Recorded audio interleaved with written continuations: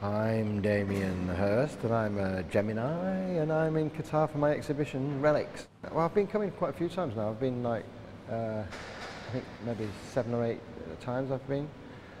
First time was to look around for a site to do a special project. 14 huge sculptures to go outside the mother and baby hospital. When I was a kid I used to have family health guides and they had like I remember seeing the developing fetus pictures in there. And then I always thought, you know, it's kind of crazy to think that before you're born, before you start your life, you have this incredible journey, you know, before you're even born. And so I kind of thought about making something to do with that. But then I thought, because it's so tiny and microscopic, you kind of think it would be nice to make it monumental.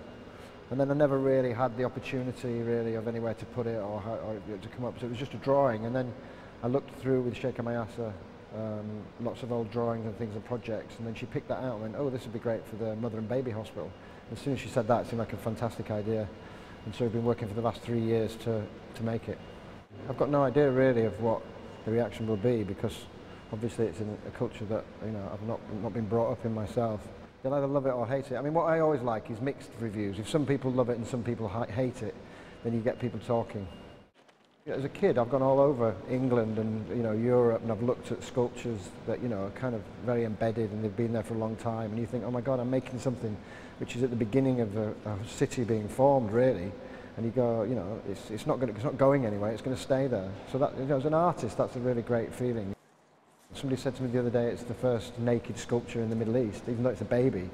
You think, oh my God, yeah, I suppose that is quite a shock. But, you know, obviously we're used to it in the West.